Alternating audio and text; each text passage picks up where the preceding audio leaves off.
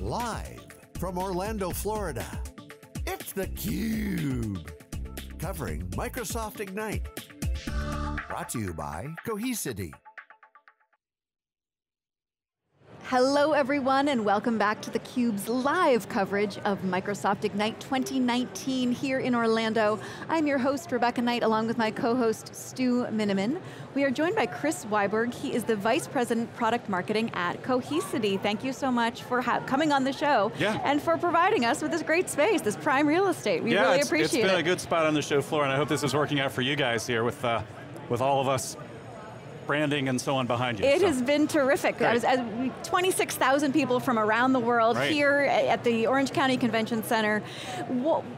Talk about how the conference has been for you here at Cohesity. Yeah, I think it's gone really, really well. I mean, apart from the lovely booth property we have right here, some of the keynote messages around the importance of hybrid cloud moving forward with what Microsoft's doing with Arc and things like that really resonate with how we see the market. So a couple of the announcements we've made have been around support for Azure Stack and for the AVS, the Azure VMware solution. And that's just what we see with our customers across the board, and I think Teresa actually mentioned this yesterday, that if you look forward at most organizations' cloud journey, they end up somewhere in that hybrid range, right? They may not all be there today, and maybe just a little bit of SaaS, O365 to start off with, for example. But looking ahead, unless you're natively born in the cloud, and that's typically small organizations, most mid to large enterprises are hybrid cloud. Viewers that are not as familiar with Cohesity, which is a company that is growing from strength to strength, tell us a little bit about what you do. Yeah, sure. So we are very much a software-defined data management platform. And typically when I say that to people, I get blank stares to begin with, right? But let me tell you really what we've thought about, and this goes back to the heritage of our founder. Before he co-founded Nutanix, he was the lead engineer on the Google file system. And the philosophy he has for Cohesity and the direction that we're going is very much based on his experiences there. If you build a shared nothing distributed file system and you do that right, you establish a great platform to build upon, right? And so if you think about what Google did, they did that with the file system that today runs many things, right? Gmail, YouTube, all the G Suite apps. But the first thing is they built that file system and then they figured out how to manage that in a distributed fashion, right? Because their points of presence are all over the globe these days. And then on that they started delivering applications. But if you think back, the very first application Google delivered was what? It was search, right? That's how they became known as a company, as Google Search. And so for us, we're taking that same mindset towards dealing with enterprise data. So if Google does a great job with data in the consumer world for the things that they own and operate, organizations don't have that luxury of having Google come in and crawl and manage and index all their data, right? We can help do that. So the journey begins with the genius behind our distributed file system that we call SpanFS, and that's what a lot of the intellectual property has gone into, is building that file system that truly is web scale. It's shared nothing architecture, scales from on-prem in your data center core to the edge to the cloud, and then being able to produce a manageability layer on top of that, something we call Helios, that manages all the data across various sites you may have, managed by Cohesity. And then our first app, if you will, on top of that platform, really is data protection, right? So people may know us first and foremost as a backup and recovery company, and absolutely, that's something we're really, really good at. I would put us head to head against anybody else on the show floor here in that regard, and candidly, many large enterprise customers have done that with us and chosen us as their solution. But I think from there, the question is, once you amass the data, what can you do with it? And how can you get more out of it? So if you look at backup and recovery, I think traditionally, that's been largely viewed by IT operators as an insurance policy. It's there if something goes wrong.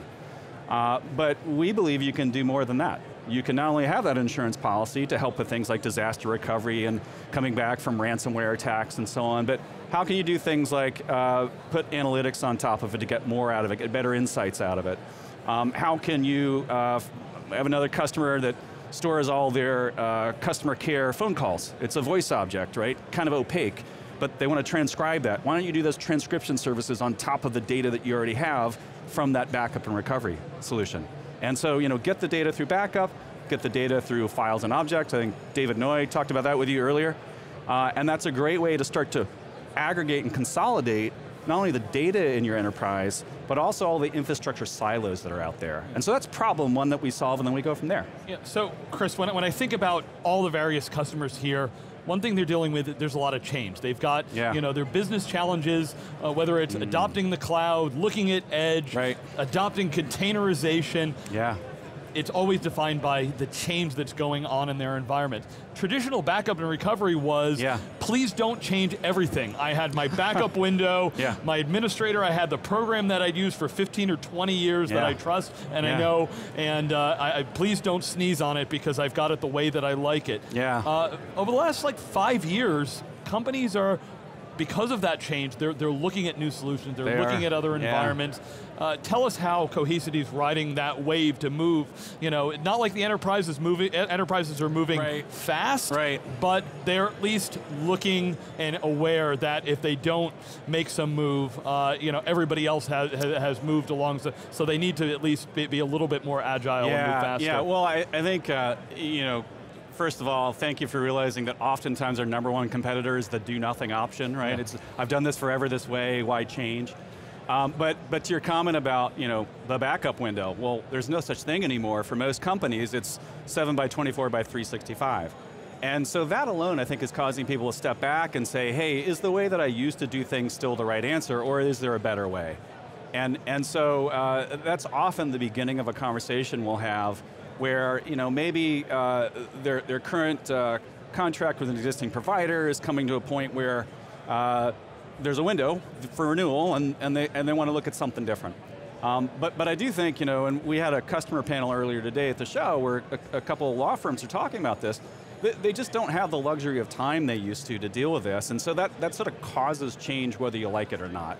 And so that's often how we begin that conversation, even though, to your point, these folks sometimes aren't the most risk-embracing crowd in IT, right? They're not on the bleeding edge all the time, because if you're in the insurance policy, guys, you don't want to mess that up, right? But that's what we find is the disruption we're bringing to the market creates an opportunity to look at how you do things differently. We had another customer panel back at VMworld in San Francisco this year, where one of the customers had actually 3 different providers. One that was doing backup software, one that was target storage, and another that was the media gateways to handle some of their information. He was happy with all of those. But when he looked at that, and he said, wait a second, instead of dealing with 3 companies, I can deal with 1, and I can, per data center, eliminate about a half a rack of gear. He said that for me was it. That was the no-brainer that led me to you guys. And so that's what we're seeing. So as a former IT practitioner yourself, I'm curious to know how your background helps you get inside the brains of these people who are making decisions, where you said the do nothing option is compelling because it's easy, and yet it is the wrong way to go, because in this ever-changing world, that's risky in and of itself. Yeah, well, it's always a risk-reward balance, right? And so I think whenever you're introduced to something new to the market, a new concept, you feel the pain as an organization, because you're having to educate people about there is a better way, right? I mean, think about, let's use Mohit's former company, Nutanix, as an example of that. I remember the battles early on, people are scratching their heads, what is this HCI thing? Because I do storage this way, and I do compute this way, and I do networking this way, and I have my existing vendors. They put it all together, and it took them a while to get going, but when they did, it really took off. And I can think multiple examples, I mean, Apple and the iPhone, what have you, right? And so we're sort of at that stage as a company where people are just starting to get their head around the opportunity we're putting on the table by disrupting the way things run today and actually making their lives better. And so it's not just having an understanding of that from my background, it's then being able to articulate the benefits, not just to the organizations looking to save money and do things more efficiently, but actually to the IT operators themselves, right? I mean, you talked to Teresa about this a bit yesterday. IT burnout is a thing. And anything you can do to make manageability and automation easier, the better off the folks actually doing the work are.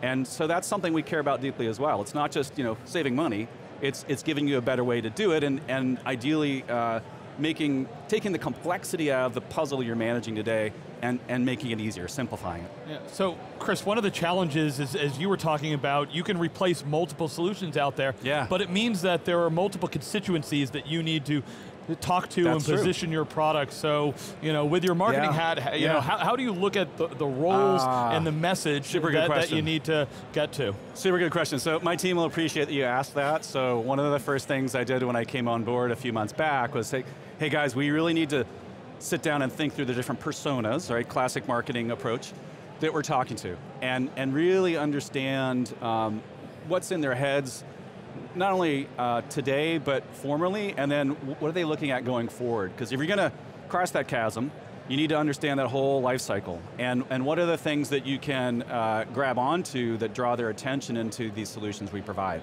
And so we're going through an exercise right now to refresh those personas and be able to arm our field and our partners to have those conversations, because it does touch on different people in the data center. Absolutely true. So I wanted to return our conversation and come full circle with the very beginning of what is resonating with you here at this show. There have been so many new product announcements. Yeah, of course. You started talking about Azure Arc as sort of something that is catching your interest. Yeah. What are you going to take back with you when the show is over? I was chatting with some of our PM team earlier this week. We have our own management solution, and we've done a lot to simplify it and make it easy to use. But as is the case for many providers, we are a building block in a bigger data center strategy. And so importantly, while I love our console, a lot of people may not want to use it. We may not be the center of the management universe. And so something like Arc, and you saw this in what they demoed, not just being able to manage an Azure environment, but reaching across the aisle to AWS and so on. We need to be able to fit into that management framework, and by the way, they're just one provider that does that. The Atmos guys are out there and others.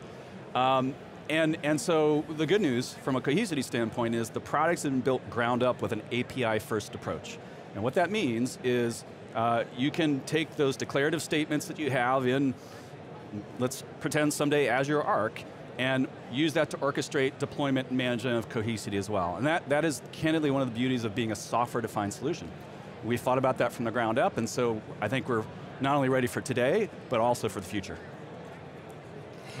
All right. Chris, want to give you any other kind of customer aha moments or things that are brought through, final takeaways from Cohesity at the show? Yeah, I think, customers are still discovering us is an aha for me. The big change that I've seen in the booth behind us year over year is I think in the past, we've only been in operation really selling for 3 years. It was who are you guys and what's up with all the green, right? This year, the conversation has shifted to, hey Cohesity, I know who you guys are. I'm looking at changing things up in my software-defined data center.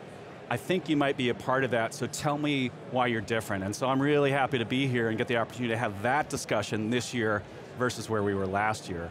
And again, I think the types of questions that we're getting are much more focused on use case. How can you help me solve this pain point, this problem? Ransomware has been a constant conversation in the booth, and the ability that we have because of what we've done, again, back down the file system to do what we call an instant mass restore. That's an interesting feature on a data sheet, but I tell you what, when you've been subject to a ransomware attack and you're just lights out, that ability to bring back the whole environment very quickly at once really is a differentiator for us. And so it's those sorts of conversations we're having this year, which is a nice step forward. And so hopefully, we come back next year and things are on that upward path even more so. Excellent. Well, thank you so much, Chris Wiborg. It's a pleasure having you on the show. Yeah, great to be here. Thanks, guys. I'm Rebecca Knight for Stu Miniman. Stay tuned for more of theCUBE.